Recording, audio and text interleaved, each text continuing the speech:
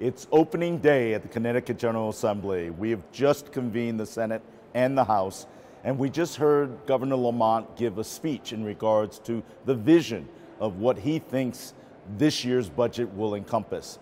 And I must say, it is a starting point. It addressed all the critical issues in the biannual two-year budget that we've released. This is the second year that we need to review and make adjustments and corrections. I think it's really important that there are some particularly important points supporting education, nonprofits, being able to help childcare, education and special education. There's so many issues, the environment. So this session is getting off to a really quick start. And most important of all, I want to do my best to share with you what is happening in Hartford and welcome your thoughts and input as we deliberate the policies that will impact you and your lives. So please, stay in touch. Go visit my website, Senator Hwang, HWANG.com, or reach out to me and let me know what your priorities and concerns are.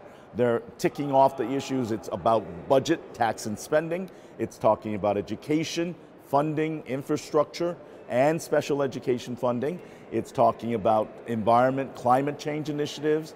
It's talking about transportation safety, utility costs, and health insurance costs.